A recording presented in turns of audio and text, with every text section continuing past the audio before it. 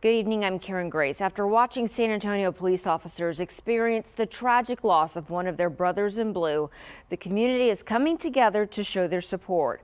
Eyewitness News reporter Charlie Cooper tells us about a local photographer who's using her skills to honor these heroes.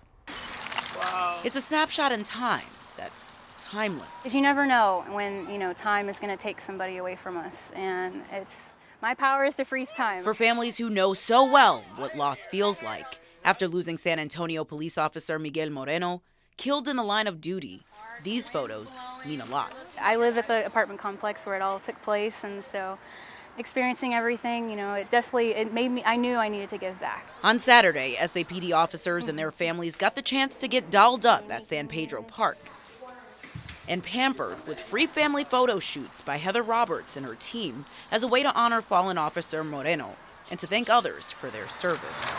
Some young visitors who heard the officers would be there even used the opportunity to express their gratitude as well. What did your letter say?